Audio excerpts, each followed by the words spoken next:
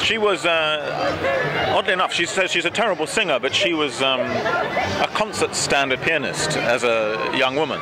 And it's only after she got ill and lost the use of one hand that she couldn't continue her career. She played for the President of the United States as a pianist. So she just is a musical person, and it's her whole life. Well, the interesting thing is that her life is quite a story. So that's what I want to put in music. It's her story, her life, and the life of people around her. And I left her and her music alone.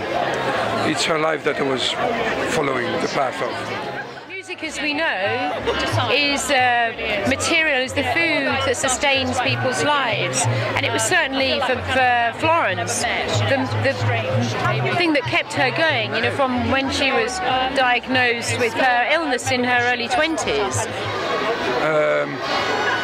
I think music is such a wide world, and everyone can find in music a piece, a sound that will heal, that will accompany, that will elevate.